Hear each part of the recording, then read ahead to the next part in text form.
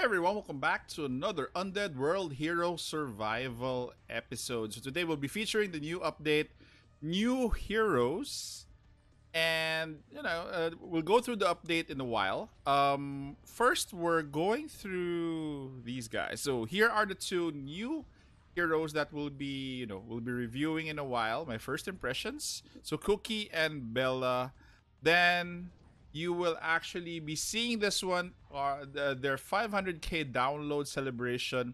So this is going to be a daily check-in for gifts. So this is starting today and it will end on November 8th. So be sure to check in every day for these because again this is going to be just 7 days. Okay, then let's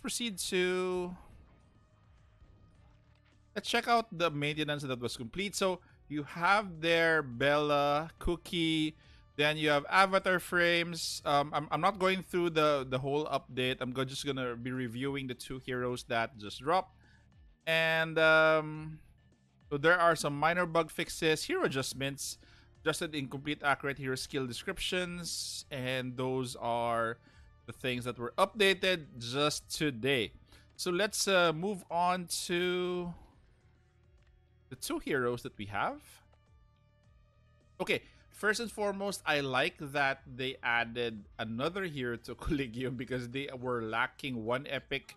This is going to be Cookie. So Cookie is another elder to be added to their roster. But again, do not disregard her. She is going to be what they call this, very good in your Collegium team. So she actually does a lot of AoE. She's an AoE hero.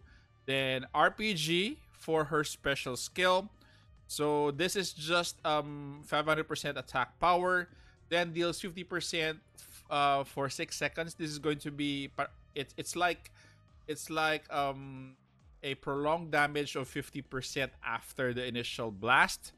Then you have here her other skill is Cherry Bomb.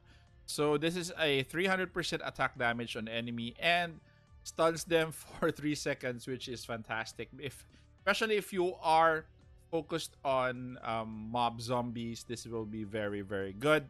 I guarantee you she's going to be good in campaign, skyscraper, zombie express, what else, midtown perhaps. Then also her other skill is going to be turnover. Cookie swings her rocket 180 degrees knocking, so she has knockback and nearby enemies, dealing 200% attack damage each time her launcher makes contact. She gains 80 SP or skill points. And the last is actually one of the best passives I think that I've seen faction wise. All allies gain 4% attack power for 10 seconds when Cookie uses any skill. Okay, the boost is doubled for any Collegium heroes on her squad, stacks up to 5 times. So the buff is going to be up to 20% attack. So if it's going to be all Collegium, they're going to be getting 40% attack power for 10 seconds when Cookie uses any skill. So again, she's going to be very good. Number one in PvP. She's going to be very good together with her faction. And that is actually what I like about her. And she rounds up the 5 epic that dropped for Collegium. So again, do not underestimate her. She might be elderly, but she packs a punch. Okay, next on our review is going to be Bella.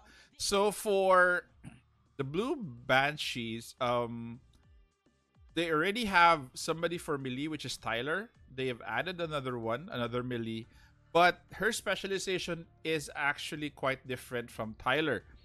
So her ultimate, flaming sword, this is going to be reduces enemies' healing effects. So that's actually a clue that she is going to be good in PvP. So she has a lot of debuffs, guys. So take a look at her kit. Real Steel is going to be an attack, stab, then bleeding, and freezes affected enemies SP for 6 seconds. So again, another terrific what do you call this? Skill for PvP. Next is going to be Bella pulls an enemy toward her from a distance, dealing 100% attack power and silencing them for 6 seconds. Again, another PvP skill. So silence, you have here bleeding, you have here reduces enemy healing effects. Last is her passive is Molten Metal. Each time Bella's normal skill strikes an enemy afflicted by her debuff effects, plus 33 SP toward her ultimate skill and plus 5 attack speed for 5 seconds. Okay, so again, this contributes as well to in regards to the debuffs that she gives, she actually gives buffs to herself. So that is it, guys. So those are my first impressions and review of the two heroes. Definitely, for me, they're a must recruit. They just have different types of uses. So you have here Cookie again for PvP, and you have Bella here for Cookie for PvE and Bella for PvP.